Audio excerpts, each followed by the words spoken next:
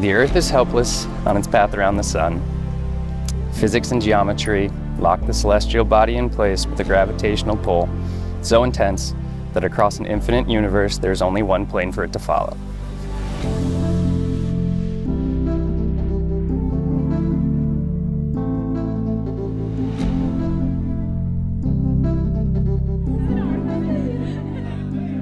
Ryan, I can't believe that this day is finally here. I have been dreaming of my wedding day for a long time, but it was always really hard to picture it until I met you. Taylor, my wife, my heart. What do I say to the woman who has changed my life? So listen to these numbers. 64, 34, 24. These are not just numbers. These are years and dates. 64 years ago, Tony and Anne, the grandparents of Taylor, got married here in this church. Then 34 years ago, Daniel and Susan, the parents of Taylor, got married in the same church. And here we are in 2024, celebrating in the same St. Marin Church the wedding of Taylor to Ryan. You look so beautiful. I love you. Ryan, thank you for all you do for Taylor. You have literally every quality I could ever imagine for her. You are kind, patient, nice, and you just are a man of God, and you love her for exactly who she is. You seamlessly fit into our family and participate in all of our antics we get into, and I love you for that.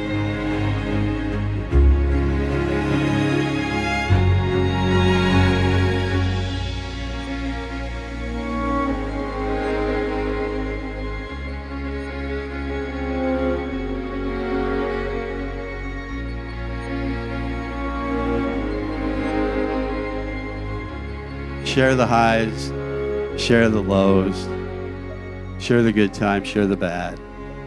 Sharing is the cornerstone to every successful and happy relationship. And I always say, share everything, you'll never run out of conversation.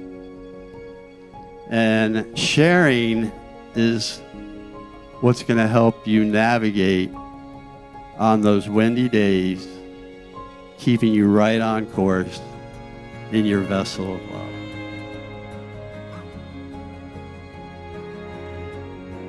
Taylor and Ryan, you are destined for greatness, destined for victory, and destined for success in all you do. We love you.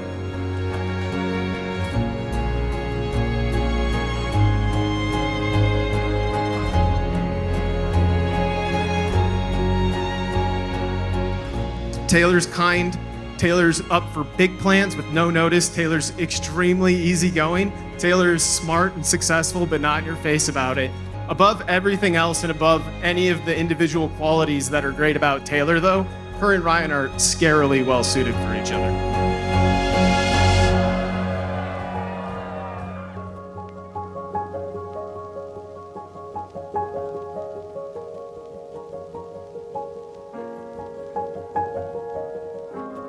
You're truly my best friend, and I'm just so grateful that we'll be best friends for life. I love you, Ryan, and I'm so proud that I'll be your wife.